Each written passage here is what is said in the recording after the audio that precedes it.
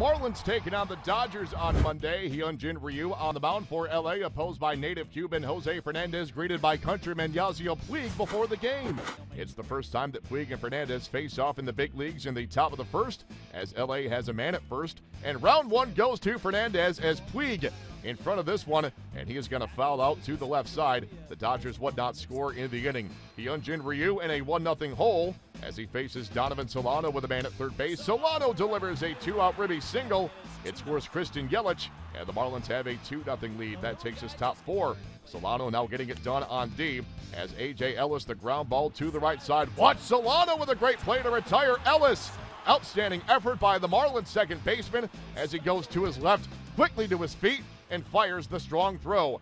Now we go top five. It's a 2-1 game. It is Puig back at the plate with runners on the corners. The 0-1 pitch, borderline. It is called strike two. Puig does not like it.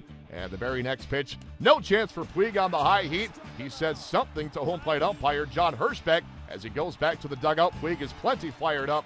He'd go 0 for 5 in this game with 2 Ks. That takes us top six. It is a man at first, 2 men away for Juan Uribe as he drills this one into left field. Andre Ethier scores from first. A game-time Ribby double. We're even at 2. 2 batters later, after an intentional walk, Fernandez getting Ryu on strikes to keep the game tied.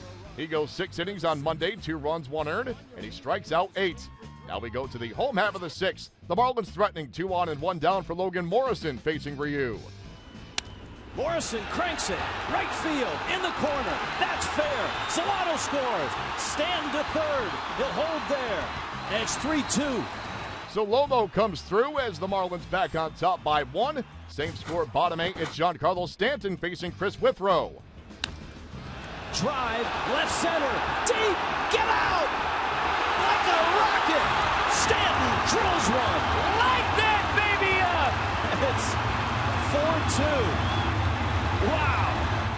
Into the sculpture it goes, Stanton's 15th, and the Marlins tack on a couple more to earn the 6-2 win, sending the Dodgers to back-to-back losses for the first time since June 20th and 21st.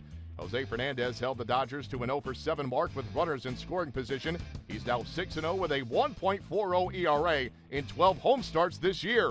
In other news, the Dodgers activating the Beard, Brian Wilson, from the disabled list.